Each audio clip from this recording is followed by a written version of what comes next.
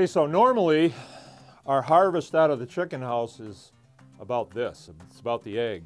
But what else do we get out of the chicken house? Well, it's right here, and this is a beautiful thing that I'm standing on. This is the chicken's manure. We go to great lengths to put down bedding for them. It keeps things dry in here, and then at a certain point when the floor is pretty thick, probably about 6 inches thick, it's time to do the harvest. This is special stuff because chicken manure is some of the best manure to use for starting a compost pile. This is got a lot of nitrogen in it, and it will compost even in the winter time, even when it's, freezing temperatures.